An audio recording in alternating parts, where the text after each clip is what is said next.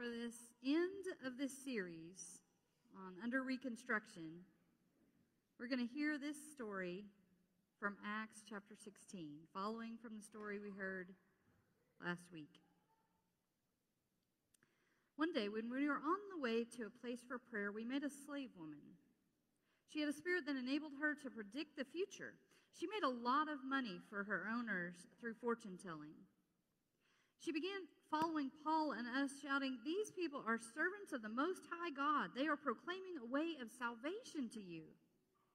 She did this for many days.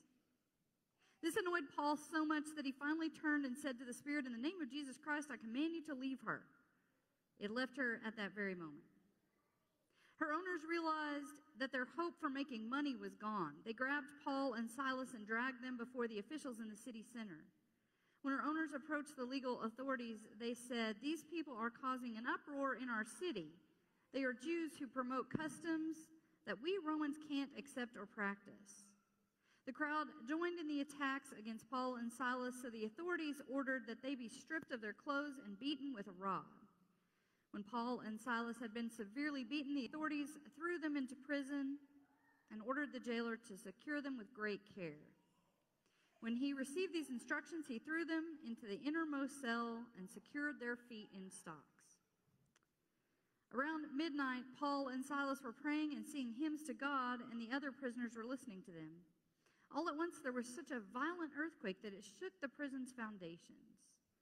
The doors flew open, and everyone's chains came loose. When the jailer awoke and saw the open doors of the prison, he thought the prisoners had escaped. So he drew his sword and was about to kill himself. But Paul shouted loudly, "Don't harm yourself, we're here." The jailer called for some lights, rushed in, and fell trembling before Paul and Silas. He led them outside and asked, "Honorable masters, what must I do to be rescued?"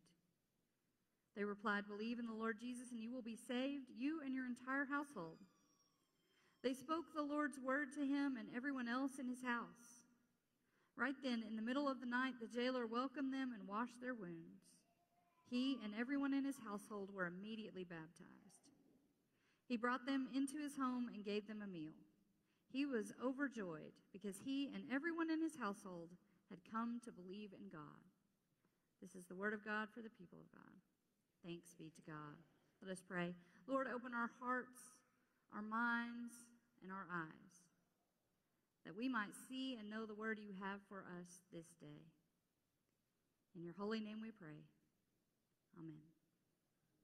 So it's no accident that the majority of this series we've used the book of Acts to reflect. And the reason that I've done that is because what we're dealing with is how the church is being portrayed on social media and how people are having to deconstruct their faith because of how the church as a whole is being represented.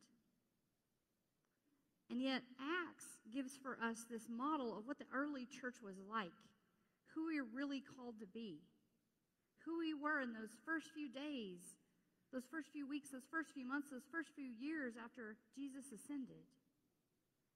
It's instructive to bring those two in conversation with each other. Sometimes it can be hard.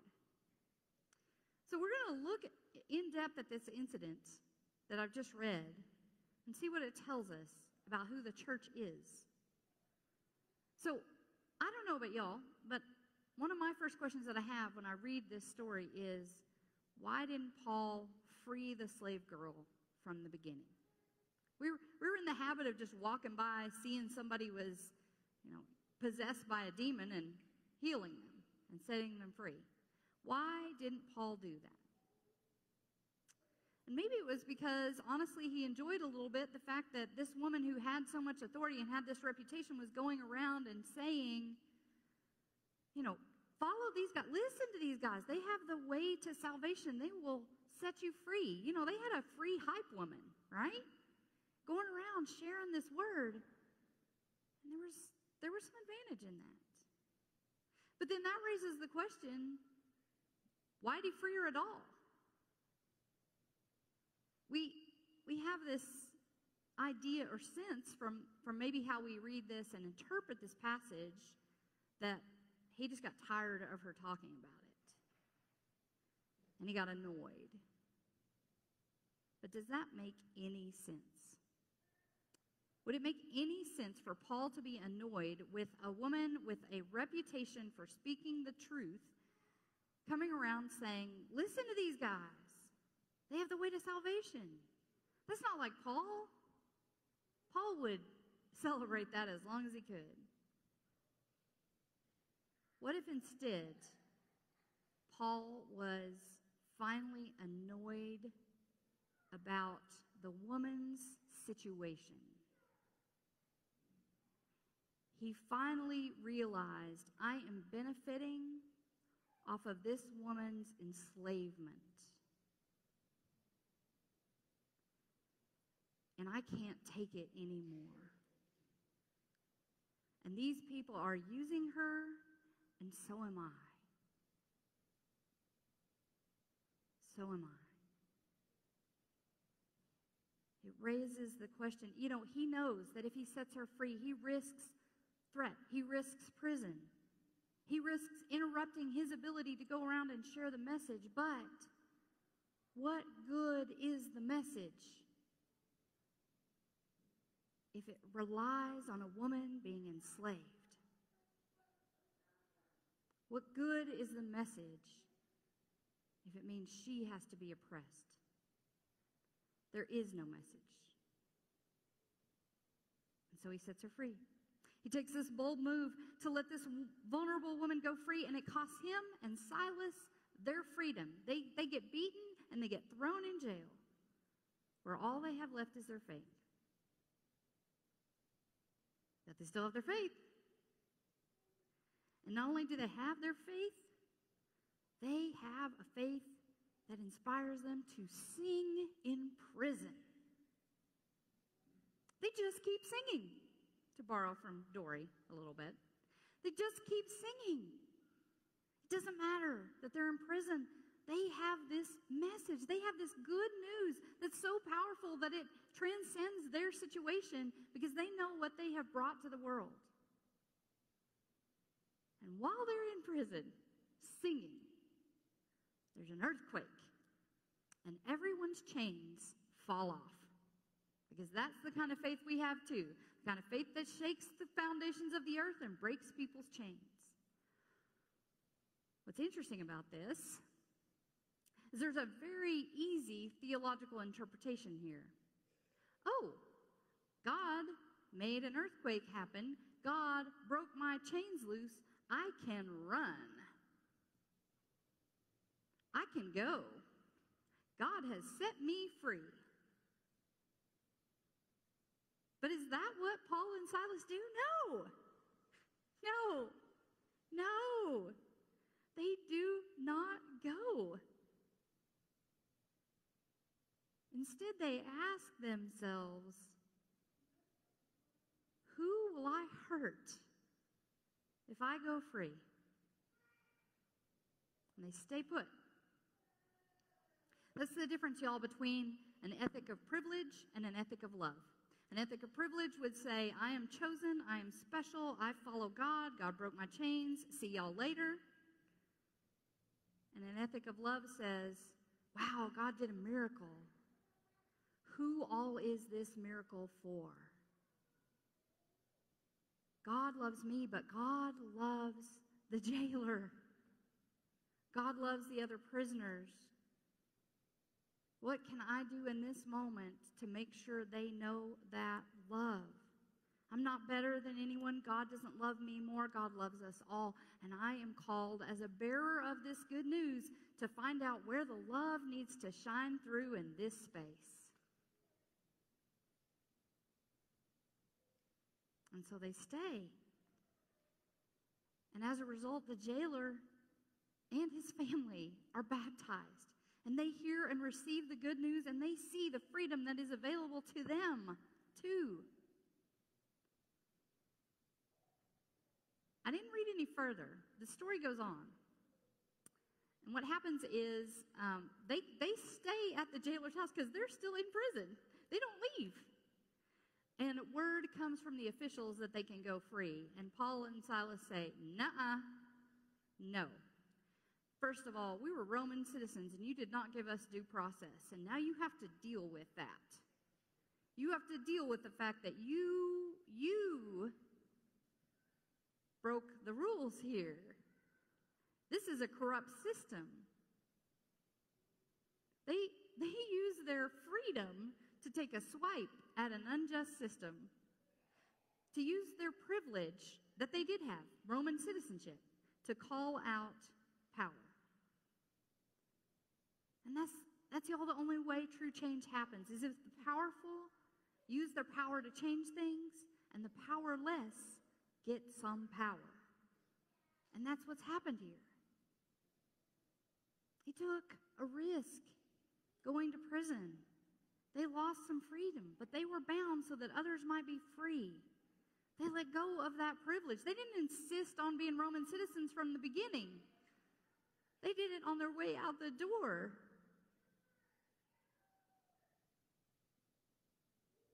That was the risk they took, but their gain is a real faith.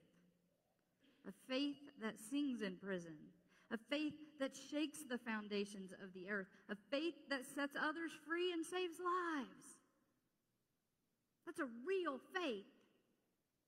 That's a real faith.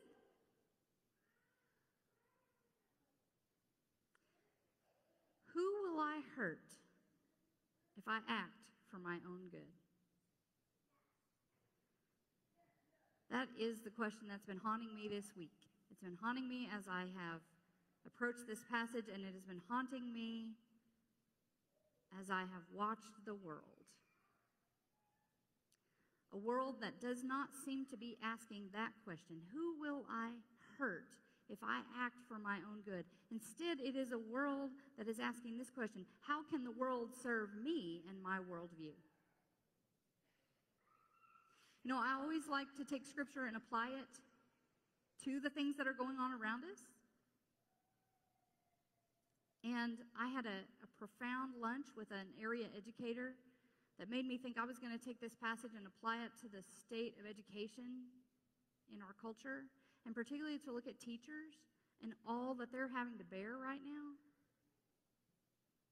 They can't teach because so many people are insisting my worldview is the best and you'll teach nothing but my worldview. And so their hands are tied, they are bound and need to be set free. And that's what I was going to do. And then all the stuff about this Southern Baptist Convention dropped and got hot in the news again. And I was like, oh, look at the abuse. People using their power to take advantage of other people, and then protecting their reputation and their money at the cost of others.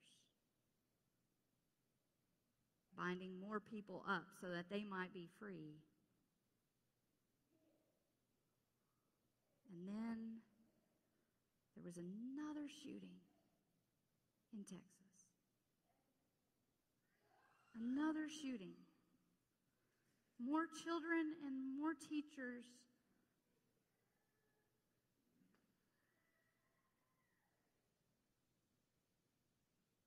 And we stand around fighting about how to keep our money safe, and our privilege safe, and our rights safe, and people are dying. It's not easy for me to talk about these things. It's not easy for y'all to hear about these things.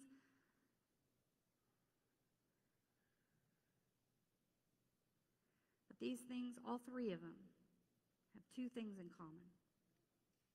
They all come from a position of privilege. It is all coming from this space of how can the world serve me and my worldview? Someone thinks their perspective is better than someone else's, and they're willing to stand on the backs of people to make it happen. They are willing to abuse others to protect it. They are willing to kill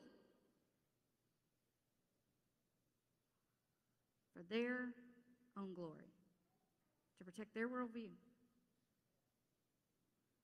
And the other thing that these all three share is they're all three linked to Christianity. In all three cases, people are using a theology to back up that worldview. And that's the complicated thing about this faith. That's the complicated thing about this Bible. I tell people all the time, you can use the Bible to justify anything. What you have to do is read it in community with one another and ask each other this question: who will I hurt if I act for my own good? How can I love more fully? What can this tell me about how we love? That is supposed to be what this drives us to, and instead too many people are using it to say, I'm going to use this to preserve my privilege, to preserve my power, to keep me and my worldview safe. We're supposed to be the people of the good news. But how often are we turning on bad news and hearing it tied to the church? And I know this breaks y'all's heart. Because when I sit down and have those 4 questions conversations with you, so many of you say, I just can't take it anymore. I don't want to be this people of hate. I want to be this people of love. Isn't that who we're supposed to be? This people of love. Well, I stand before you today and say, yeah, yes, that is who we are. We are the people of love. We have a faith that sings from prison. We have a faith that sets aside power to stand with the vulnerable. We are a people of an ethic of love, not privilege. Jesus, who went to the cross, put aside all the power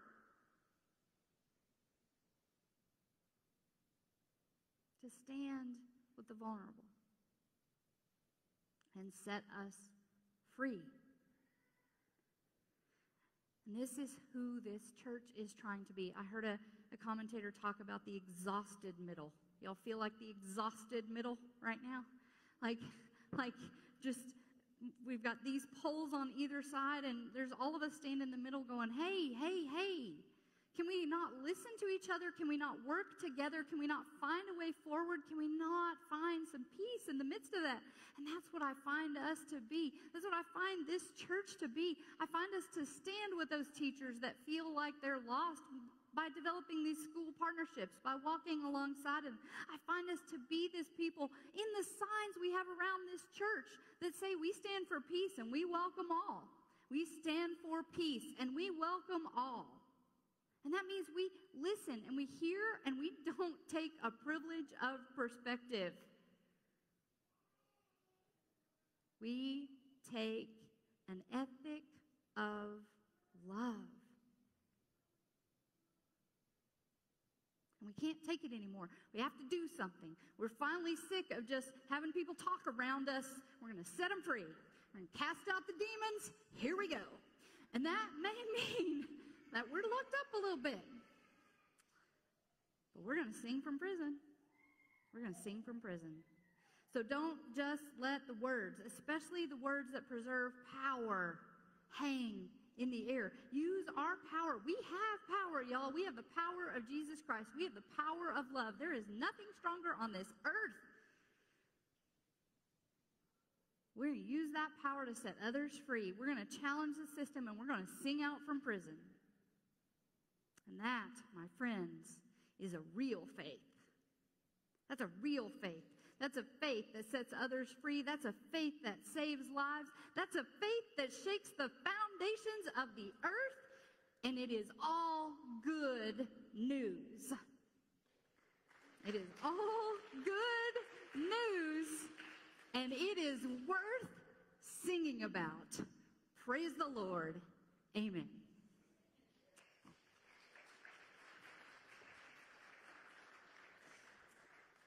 I wanted to leave. I wanted to walk off. But it's time for our offering. Y'all, as some ushers come forward to receive our tithes and offering, I want to lift up again. We really are doing the stuff that changes people's lives. I want to talk about the Ministry Innovation Grants. Remember those from way back? 2 of them have already done transformative work. One, we have gotten televisions for the prisons. You want to talk about singing from prison? They're going to sing from prison so that jail ministers can share the good news with the people who are bound up. There's no better way to honor this passage that day than like that, except we also have this counselor's closet over at R.E. Baker. And our little $1,000 has turned into the loaves and the fishes, y'all. Our little $1,000 inspired Samaritan's Feet to give 180 pairs of shoes to that closet. And we're storing those clothes. That's right. We're storing those shoes because they're not just going to R.E. Baker, they're going to elementary schools all across the city. And our gift that started the closet inspired other nonprofits to give, and now there are more closets. That's what this faith does. Let us pray. Lord, we call upon your power and presence to make these gifts that we give set others free. Amen.